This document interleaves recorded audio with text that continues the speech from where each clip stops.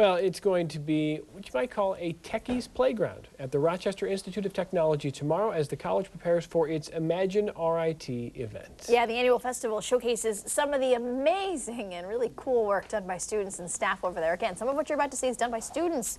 Norma Holland is at RIT getting a sneak peek at some of the innovations and exhibitions. This festival gets together just some of the greatest minds here at RIT and to show off their creativity, which is what this festival is all about. It's Saturday from 10 to 5. It's all day, rain or shine.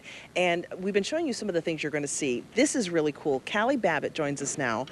Callie, how are you? Great, thank you. Your exhibit is about sustainability. That's right. How to make eco-friendly products, and people are going to get a chance to see what you do and then walk away with a recipe book of their own. That's right.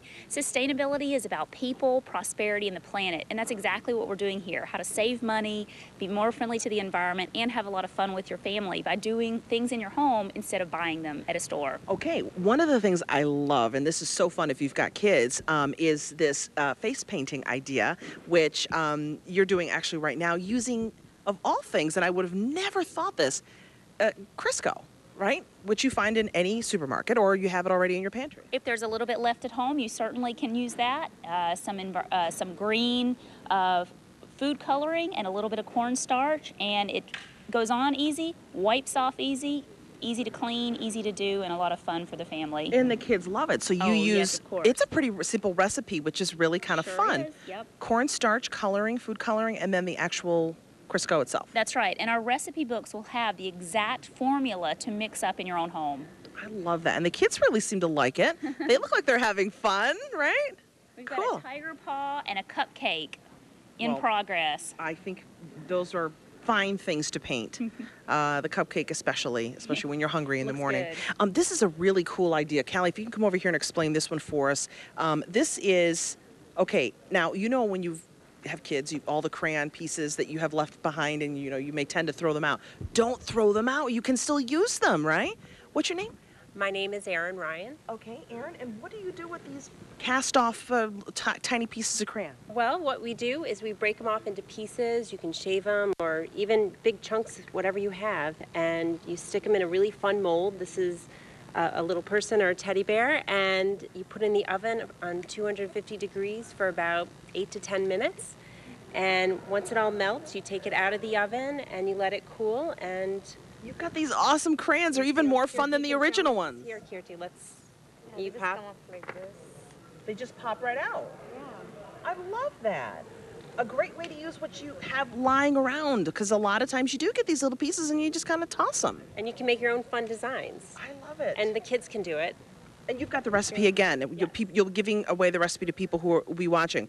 This is this last exhibit here is eco cleaning products, which we hear so much about.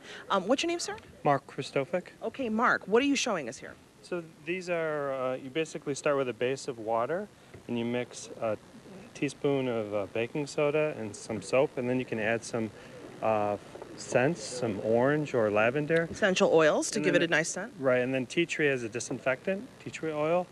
And then how does it work? Exactly.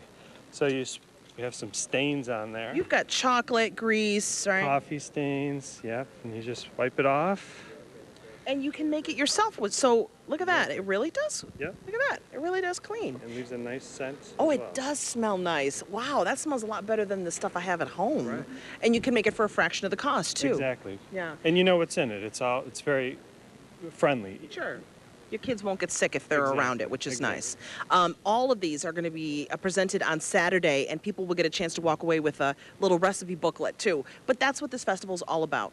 Showing the community what is being done here, the ideas. These are big ideas, but brought down to a level people can understand. That's right. And we'll be there all day in the green zone. In addition to these exhibits, we'll also be showing how to make biodiesel out of waste cooking oil. They'll actually be melting these crayons using a solar cooker. So there's a lot of green technology that's going to be demonstrated in the green zone. We're very excited. Imagine RIT, Saturday, 10 to 5. Back to you.